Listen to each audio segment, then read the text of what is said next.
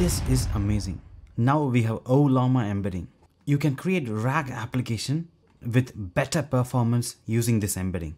In this, we are going to ingest data from URL, convert those to embeddings, and then store in vector database. So when we ask a question, relevant data will be sent to the large language model using Olama, and finally we get a more relevant answer. We are going to use ChromaDB, Nomic Embedding, and Mistral as large language model. Finally, we are going to add that in user interface using Gradio. That's exactly what we're going to see today. Let's get started. Hi everyone, I'm really excited to show you about Ollama embedding. Especially we are going to use Nomic Embed Text model for embedding. Why Nomic? Nomic Embed Text has a higher context length and it surpasses OpenAI's embedding models. You can see Nomic Embedding model performance in this chart. Finally, we are going to create a user interface like this. I'm going to take you through step by step on how to do this, but before that, I regularly create videos in regards to artificial intelligence on my YouTube channel, so do subscribe and click the bell icon to stay tuned. Make sure you click the like button so this video can be helpful for many others like you. In this, we are going to use LangChain, put all the pieces together. So pip install LangChain, LangChain community, and LangChain core, and then click enter. Next, create a file called app.py and let's open it. Inside the file, from LangChain community, import web-based loader, Chroma Embeddings, chat Olama, runnable pass-through, string out parser, chat prompt template, character text splitter.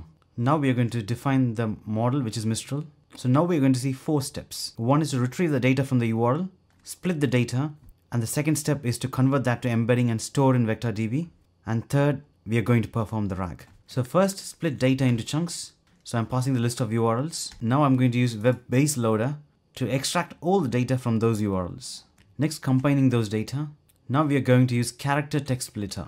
And here we are going to divide the chunk, and the chunk overlap is 100. For example, this is the chunk size and the overlap between different chunks is chunk overlap. Next, splitting those documents. Now we have completed the first step of splitting the chunk. Next, we are going to convert those documents into embeddings and store them in vector database. So we are going to initiate ChromaDB. So from documents, that's where you pass all the documents, give a name for the collection, and here is where we are defining the Ollama embeddings. So the model name we are giving is Nomic Embed Text. Next, we are using the retriever. This is used to retrieve relevant documents when we ask a question. So the third step is RAG. So we are going to compare before RAG and after RAG. So printing for our reference, before RAG template, and getting the prompt template using chat prompt template. Next, creating the RAG chain. So first, the prompt will be sent to the large language model. So the prompt is what is the topic name, and then that will be sent to the large language model, Mistral, and finally we get the output. Now I'm going to print and invoking the chain and providing the topic, which is Olama. So that is before RAG.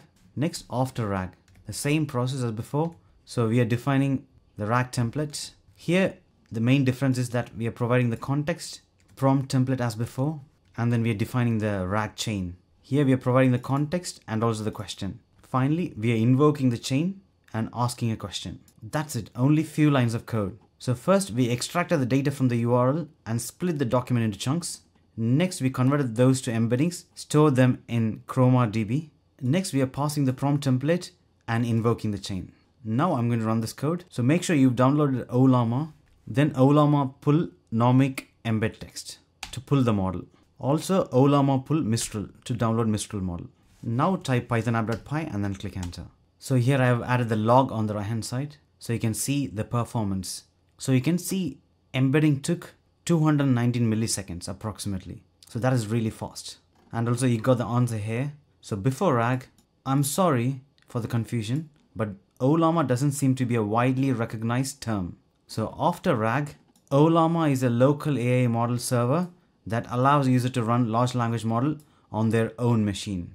Now we have created a RAG application which can run completely locally on your machine with zero cost.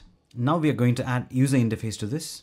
So I've modified the code a little bit, added Gradio at the top. Then I moved everything to the function process input with the list of URLs and the question. So I'm going to split the URLs, then do the same process again.